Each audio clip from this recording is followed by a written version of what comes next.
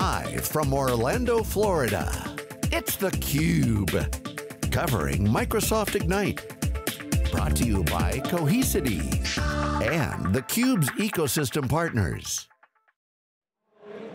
Welcome back to theCUBE's coverage of Microsoft Ignite 2018 here in Orlando. I'm Stu Miniman and happy to welcome back to the program John Mracek, who's the CEO of Imanis Data. It's our first time at the show, but not your first time on theCUBE. Thanks so much for joining us, and tell us, we caught up with you in New York City, talking about kind of the AI, analytics, all those things there.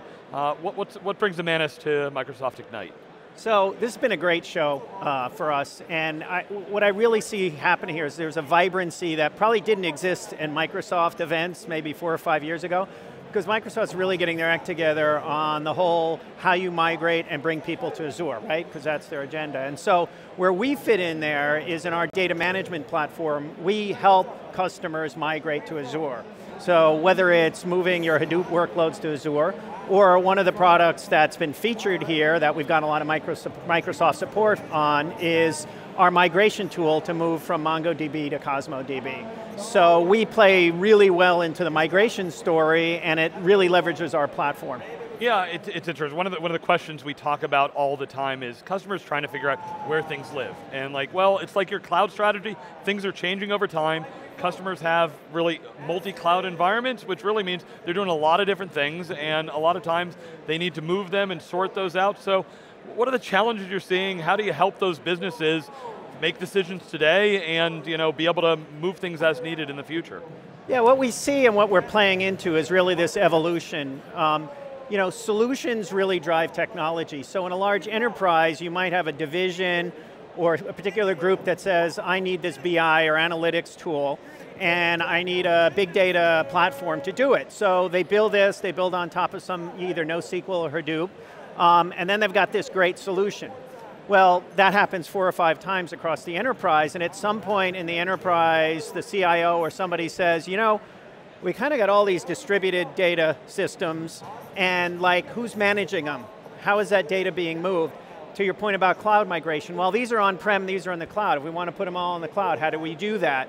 And so that's where we're seeing as kind of the call for our product, which is, okay, I need a central way to manage and manipulate this data as a fundamental problem. Yeah, so we all know that data is fundamental to a business. It's one of the most important things. We can use all the tropes of it's the new oil or anything like that.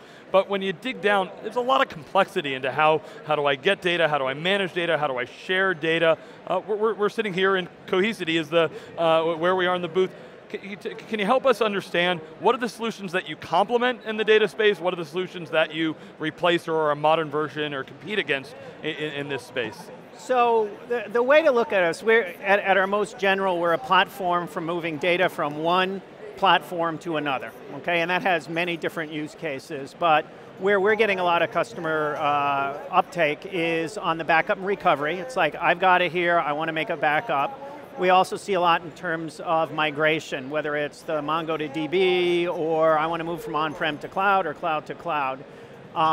And where we fit is, if you look, there's legacy providers who don't traditionally go after the NoSQL and Hadoop space. And so we're a perfect complement to either those companies or folks like Cohesity. We have partnerships with Cohesity, Veeam, and others where they get an RFP or they're talking to a customer and the customer has a specific request for data management solution for NoSQL or Hadoop platforms, and that's where we come in, because that's what we focused on exclusively from day one. Yeah, well, being at a Microsoft show, applications are central to so much of Microsoft does, everything from Office, but on the data side, we spent a lot of time this week talking about SQL. Talking about Cosmos DB and cool new things they're doing, and of course, Microsoft's playing in a lot of the modern areas. We see them, big developer space here, even more of it at the Microsoft Build show. What do you see in the Microsoft space on kind of the application modernization, and sounds like that would tie in quite a bit to what you're helping customers with. Yeah, so we have customers across all the cloud providers, but what we see in the Microsoft case is really people looking for maybe global, easy deployment, customer facing, as typical examples. So people who are really pushing the envelope, frankly. And there's almost like a bimodal distribution. There's kind of some folks who are still trying to retrofit the old world, and then others who are really embracing some of the new platforms.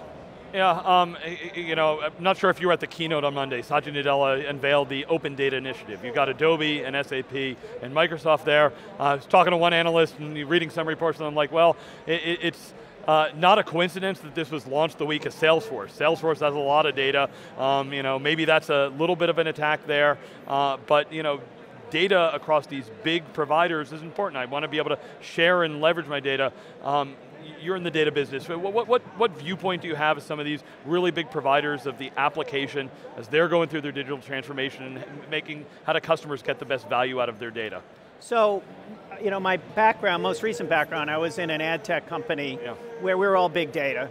And the whole play there is how do you manage your audiences, right? How do you have a unifying way to look at audiences? And so this is what's playing out on a more higher level, a more general level of how do I normalize and create a unified view of the customer and consistent data so that I can then manage it. And so that's an essential requirement to get the maximum value out of it.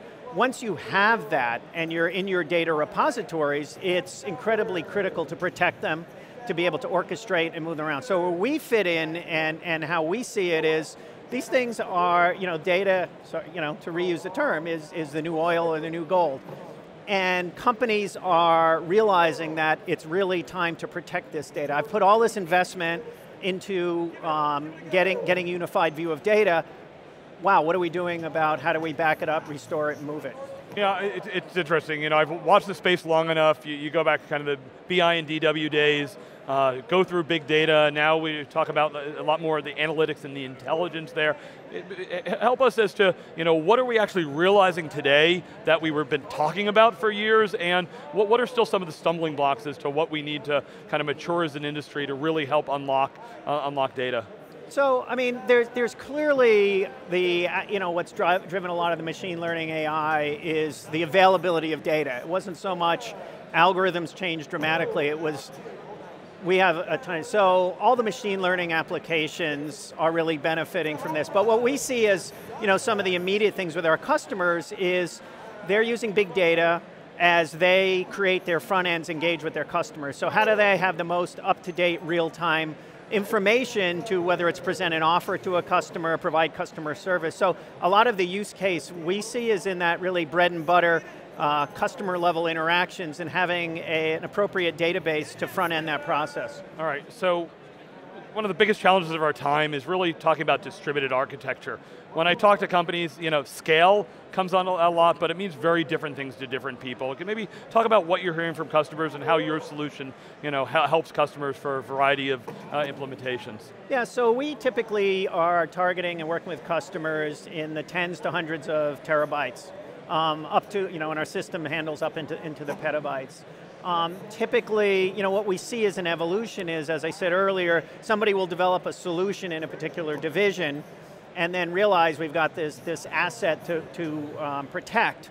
And then so IT starts to get involved and basically look at it holistically. So we had one of our prospects, we went in and pitched at an SVP level and said, you know, what are the problems you're facing? And it was basically this: I have all these silos of data to get the maximum value out of them and have a uniform look, whether it's look at our customers, the market, I need a uniform view to do my BI and AI, and so they brought us in and said, okay, paint a picture of how I can continue to have these groups run autonomously and run their solutions, yet at the same time give me a unified view and make me feel comfortable that I've been able to protect the data, move the data, massage the data.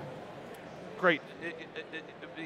Talk to me, when I look at this show, I see a lot of customers are still doing things, you know, I'm trying to think how to say it nicely, kind of the old way. It's like if you look at them 5 years ago, it's like, oh, okay, you know, Windows 2019's there, great, I'll get there in 5 years. Yes. You know, you play with a lot of more modern applications. What are you hearing from customers? What is the profile of a customer that is, you know, taking advantage and being competitive in the world, and what do you advise companies that maybe are a little bit behind the 8 ball? So, you're right, and there's a really big spectrum of where people are in the adoption curve. And the way we look at it, if people are way far, when somebody goes, yeah, we're looking at setting up a big data system, it's like, okay, we'll talk to you in a year once you get the basics set up. But I see kind of two types of things. There's, say, the smaller, more aggressive companies who are willing to move forward and say, I just got to create a product, I don't care how I do it, I don't have legacy issues. And they've moved ahead, and they're starting to get to the point where they're like, okay, we're mature enough where we actually need to spend on data management. The more typical case, though, is, as I said earlier, it's like these new apps, larger companies might have bleeding edge groups, right? So it's not being driven centrally.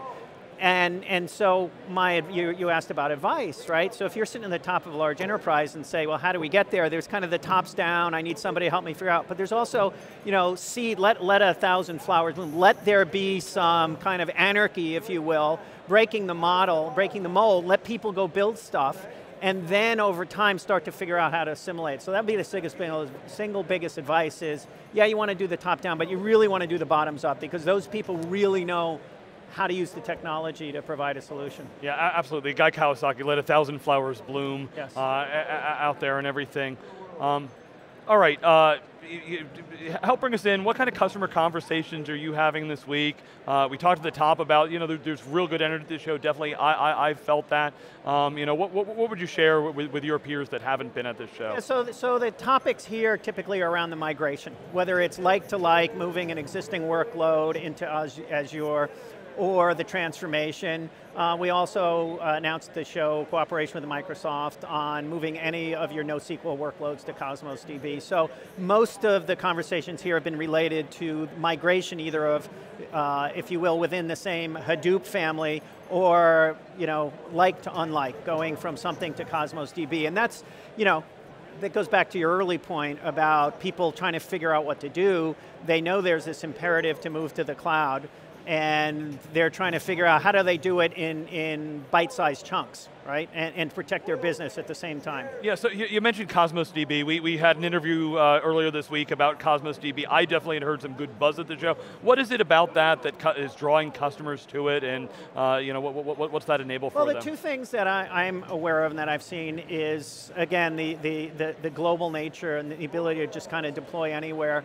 But also, I've seen a little bit around the dynamic schemas and the ability to map between them as a very quick way to ingest data, so you can get up and running quickly instead of doing a lot of manual work to start using it. So those are those are things that are going to win developers because it makes their life easier. All right, John, I want to give you the final word. What should we look to see from Imanis over the next kind of 6 to 12 months? So we're going to continue to push forward with our platform around data management. You've seen in some recent announcements that we're leveraging machine learning in a very concrete way to do anomaly detection around ransomware, and also for administrators to be able to basically set rules or set goals and have the software do it. And that really stems from the fact that we're using a big data platform and machine learning to solve the problem of, well, if you're running a big data platform, how do you manage the data? So the whole DNA of the company is built around that, and from a go-to-market standpoint, partnering with folks like Cohesity and others, where you've already got people in market selling a broad solution, but they're missing a piece. So the other thing you'll see from us is more partner announcements as we go forward. All right, well, John Mracek, really appreciate all the updates on Imanis Data. Congrats on the progress so far, and look forward to catching you up at a future show. Thank you. We'll be back with more coverage here. Day 3 of 3 days live coverage, Microsoft Ignite here in Orlando. I'm Stu Miniman, and thanks for watching theCUBE.